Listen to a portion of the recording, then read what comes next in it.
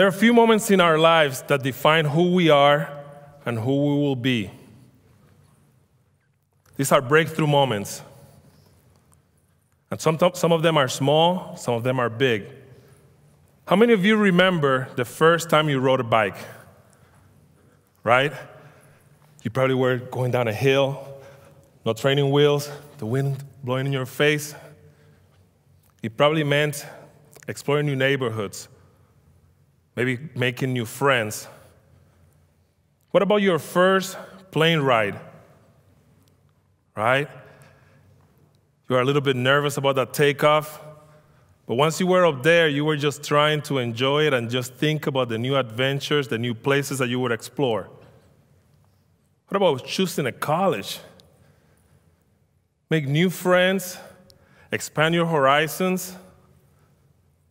All of those are great moments that really shape who we are today.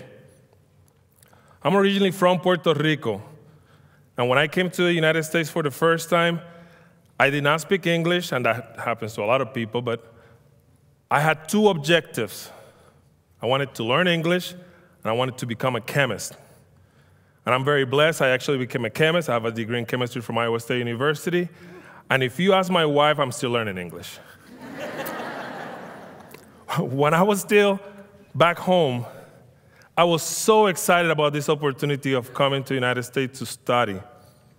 So I tell my friends, and my friends, some of them are excited for me. Some of them are sad because I'm coming, but at the same time, they're still excited. And I remember I did my first year of university in Puerto Rico, so I'm telling a professor, I will tell anybody who was willing to listen, but I was telling the professor, Professor, guess what? I'm coming to the United States.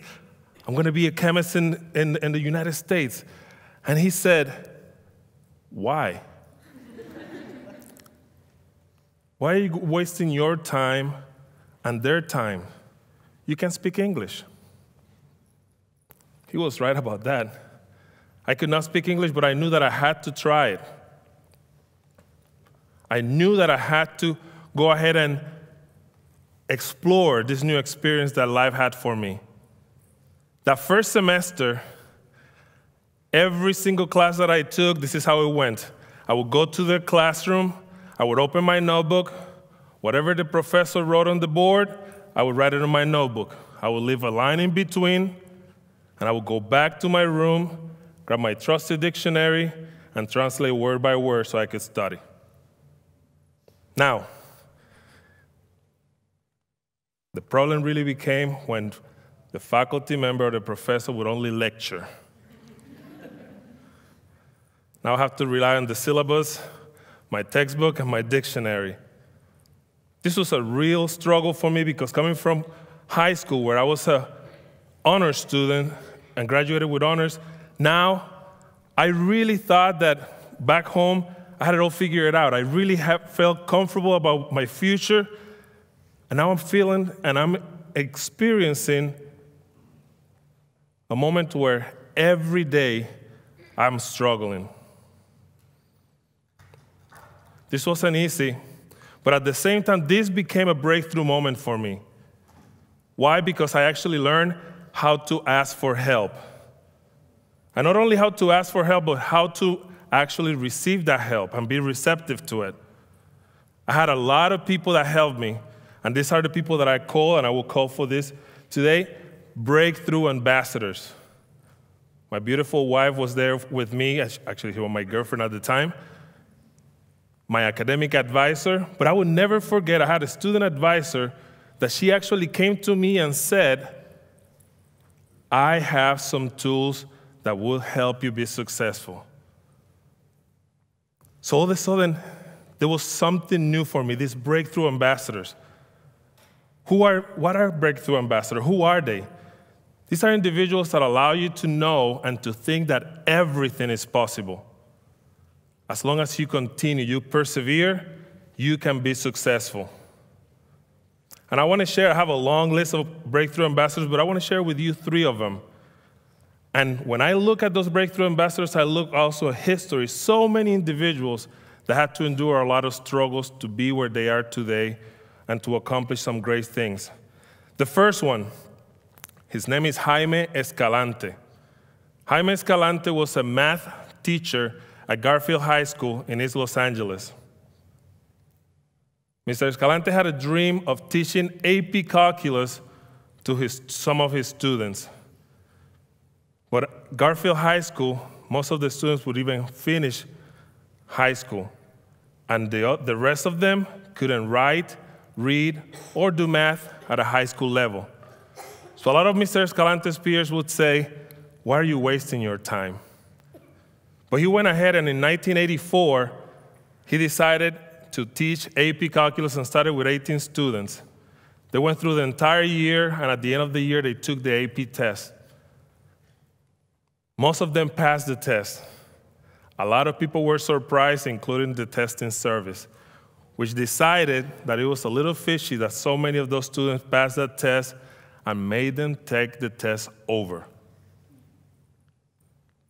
Now, these students actually went ahead and took the test, and some of them, once again, they passed the test because they were actually prepared. By the end of 1987 or so, several years later, instead of 18, Jaime Escalante was already training and teaching almost 100 students at Garfield High School. This is amazing for a group of students that were struggling in life, academically and otherwise. My second breakthrough ambassador, his name is Vivian Thomas. Vivian Thomas was a carpenter by training, but he had big dreams of becoming a doctor. And in the late 1930s, the end of the Depression, he could not find the money to become a student, a medical student. So he started working, actually finally found a job, and started working with a lab researcher and a doctor. And every night after he was done cleaning dog kennels and cleaning the lab, he would take some books from the doctor's library and started training himself and teaching himself about anesthesia, about cardiology, about human anatomy. The doctor started trusting more and more in him and allowed him to prep the dogs, allowed him to put the dogs to sleep or to give him the dog anesthesia, all the way that now he was actually looking behind the doctor's shoulders to make sure that he understood what was happening. Soon enough, they were working together, and together they designed a technique that would cure the blue baby syndrome. In the 1940s, the blue baby syndrome is a common condition that has actually a remedy, and they found it, but it was fatal back then.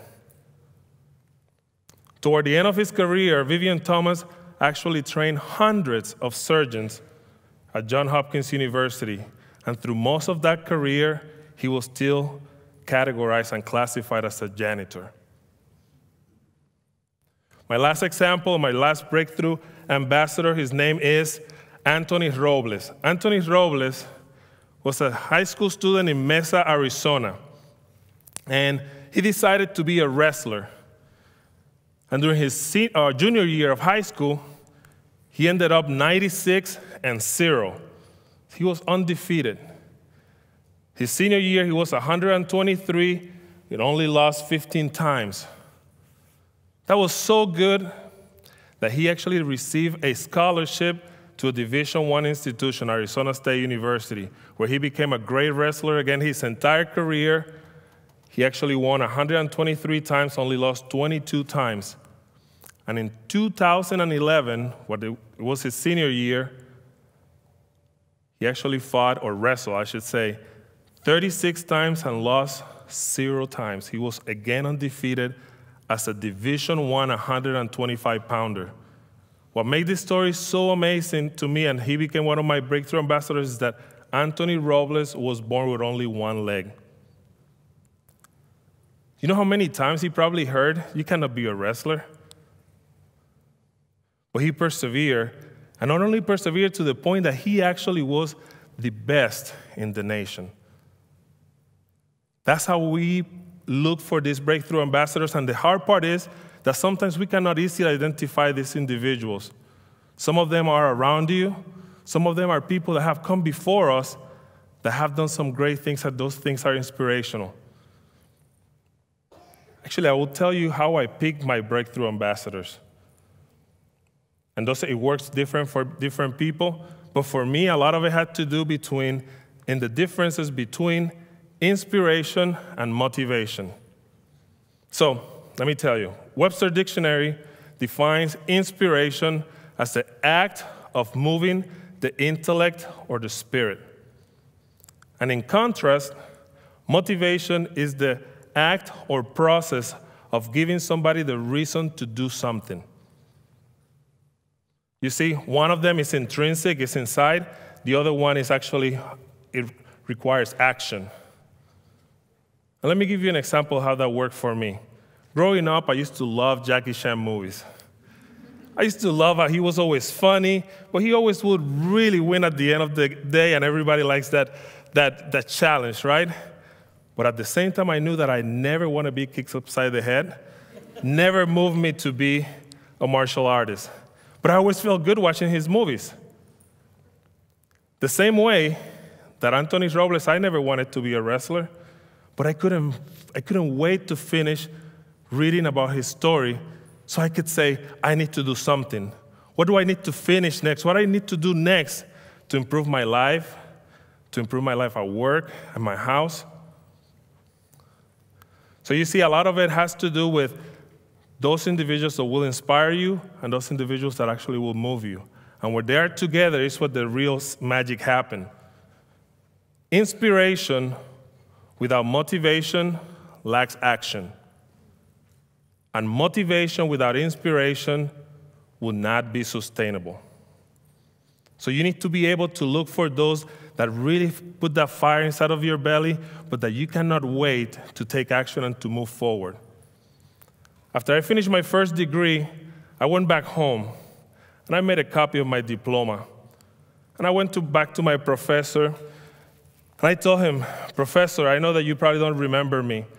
And about 4 years ago, you told me something that it was inspiring and it was motivating for me, and this is the reason why I want you to have this. And he didn't remember. And even though it was a negative experience at the beginning, it really drove me to finish, along with the help of so many other people. So look for those individuals around you that allows you to be motivated, that allows you to be inspired to do something. So please go ahead and be inspired, motivated, and be blessed. Thank you. Thank you.